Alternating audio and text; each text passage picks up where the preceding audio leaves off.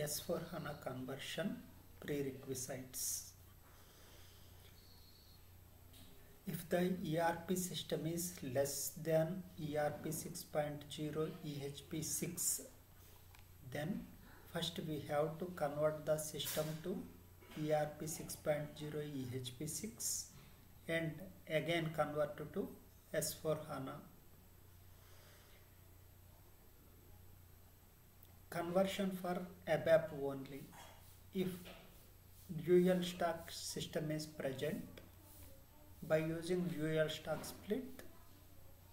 split the ABAP and Java system separately and convert the ABAP system only.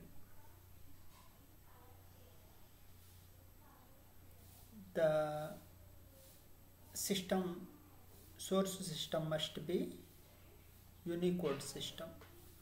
Non-Unicode system is not suitable for S/4HANA conversion. Before conversion, we need to delete the 066 client and 011 client.